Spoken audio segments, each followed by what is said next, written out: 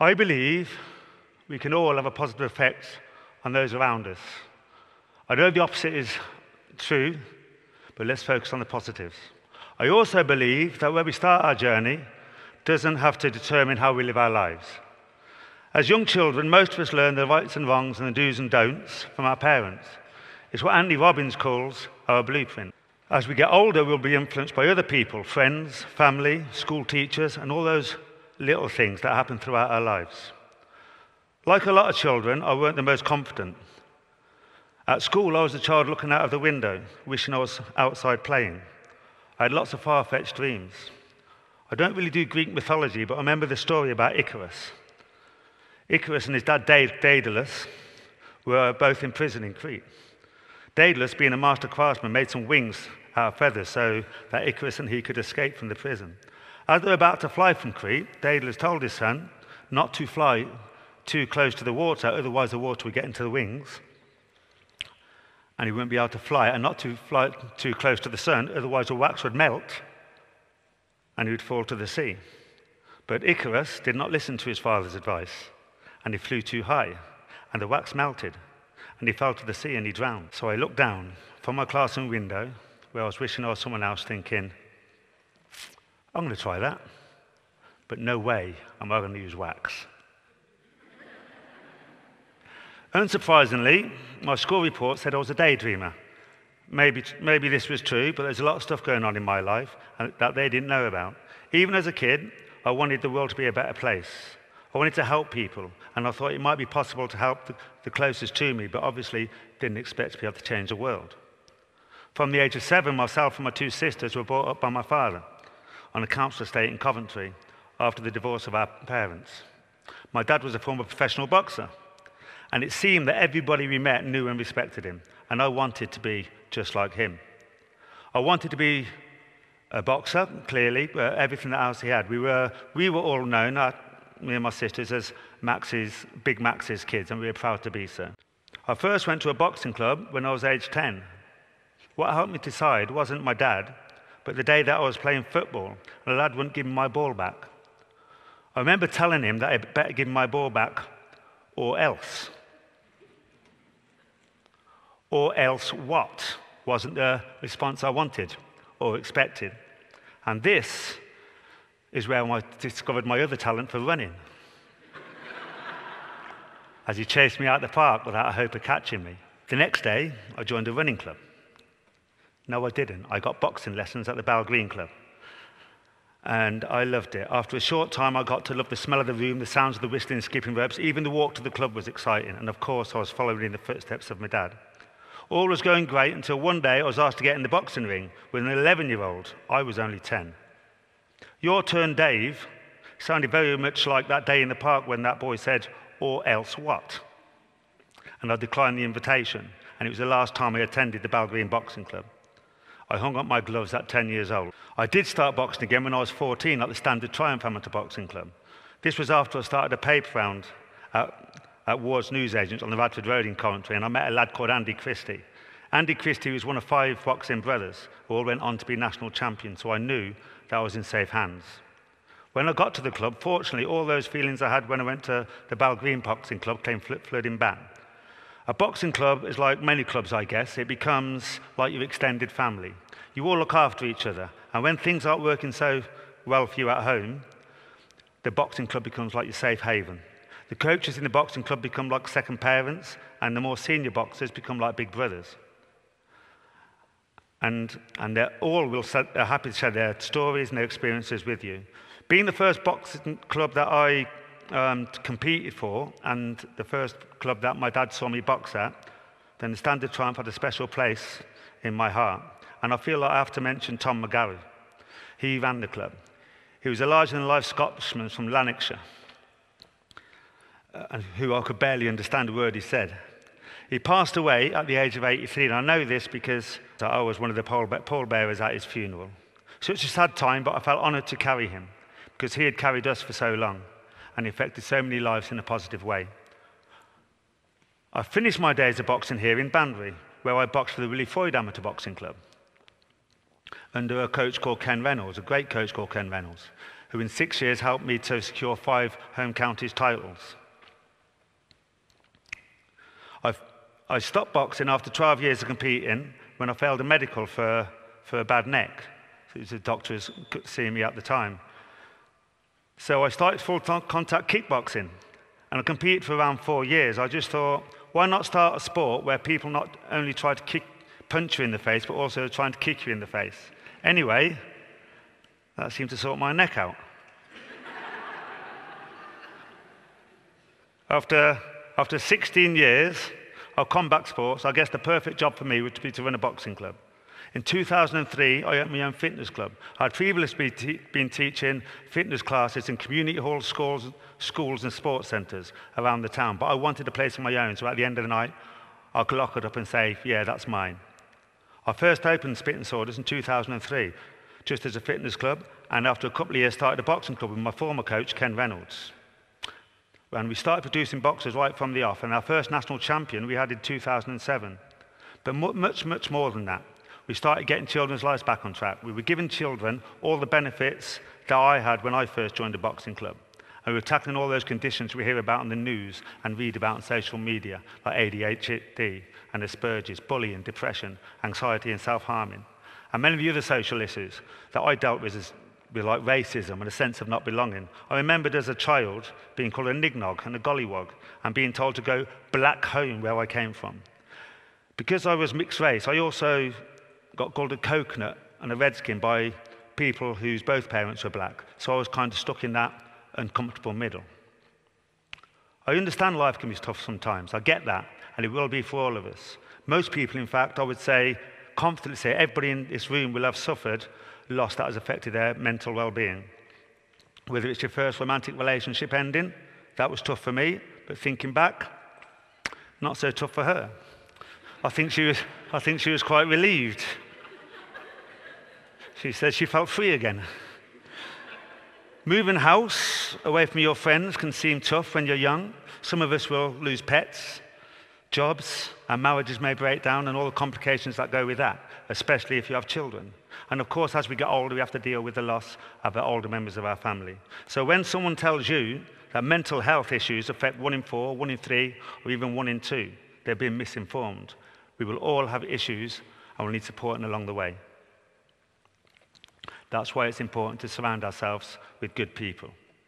What I believe is life becomes easier when we have a purpose, when we realize we have value. I also believe the opposite is true. So if we don't have a purpose and we don't feel we have a value, then it can lead us to places, life can be difficult and it can lead us to darker places, which often includes anxiety and depression. Many of the young children who use my gym are brought there not because they want to be boxers, but because their parents are worried about them. Some children seem to have lost the ability to communicate without a mobile phone and are spending all their times in their bedrooms instead of going out to play like we did in the olden days. We have parks in every housing estate in our town and they are normally empty. Children aren't playing out there they used to, so parents get their children involved in other activities, like my gym. The majority of people who come to my gym are very nervous, and why wouldn't they be? The place is full of children. So we try to make them comfortable by letting them know that it's okay. They don't have to worry. And it's okay to make mistakes, because we all do. Sometimes a parent will bring a child before a class. Instead of enrolling them into a class, they bring to me the day before, and so just to meet me. And when they do this, I will teach them some basic boxing skills. So I'll get them tell them how to stand and how to punch. And when they do come to a class, then I'll get them to demonstrate with to help show another child who hasn't learned them yet. We have a little 8-year-old, formerly really shy girl, who now happily demonstrates her skills to the whole class, including the adults. Her mum says that her confidence has carried through to her school, and the school has become more fun. Now the gym has become her place to shine. And I like to believe that we have become her extended family and the extended family of most of our members. And I also think it has become a safe haven for some too, just like it was for me. One story I'd like to share with you is about a 22-year-old lad who recently came back to the gym. When he was 15, he came to me for work experience. While he was up with me, I took him to a class where I taught fitness at a rehabilitation centre, and also to a school for physically and mentally handicapped children. Some of us might know it's Frank Wise. He told me that because of these experiences, he wanted to help people less fortunate than himself. And when he was 17, he went to work in an orphanage in South Africa. We can often make a difference to people's lives without realizing. This is also true of another man who changed the way I viewed mental health. This man came to my gym about 10 years ago and asked me if I'd be the main beneficiary to his will. And obviously I was surprised and a bit confused. I knew he worked at the bar next to the gym, but we weren't close friends. I didn't even like him. Just kidding. He was, and hopefully still is, a lovely man. But he explained to me that 2 years previously he came over to my gym and he wanted to end his life. He told me I invited him in and made him a cup of coffee, and I talked him out of killing himself. He explained that he had a health condition that could strike him down at any time and had no close family or friends, and I was the first person he thought of. A weird situation, but something you don't forget.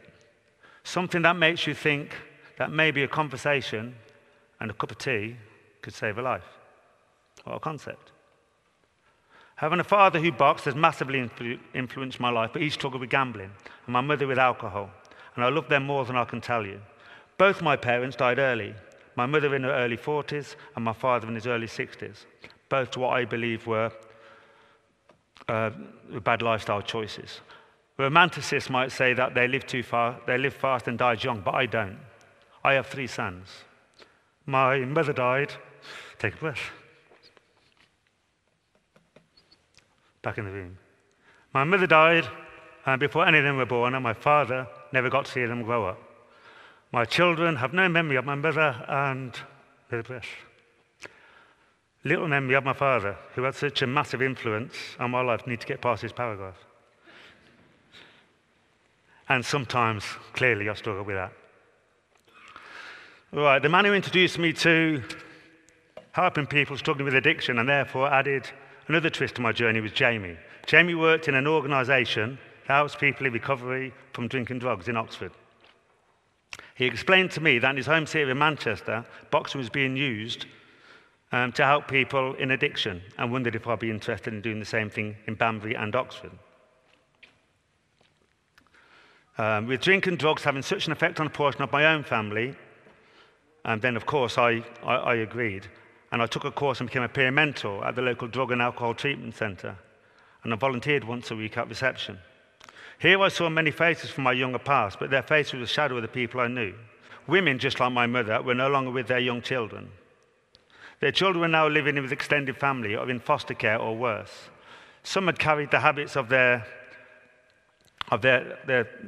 parents and become addicts themselves. Mental health problems by this time were all over the news. According to the Samaritans, this is a bit sad, this bit. According to the Samaritans, almost 6,000 people take their own lives each year. That's 16 a day. And I worked out with my basic mathematical knowledge that is 1 every waking hour. We, the TED Talk organisers and the speakers, met here this morning at St Mary's Church at 10 a.m. That's 7 hours ago. So it's likely that another 7 people will have taken their own lives in the UK while we've been here.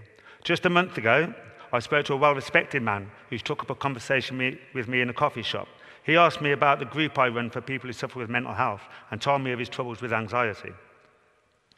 He then asked me, his friend, if he wanted to share his story. His friend proceeded to tell me how he got as far as preparing a rope to take his own life. The thing that stopped him was how it affected his family.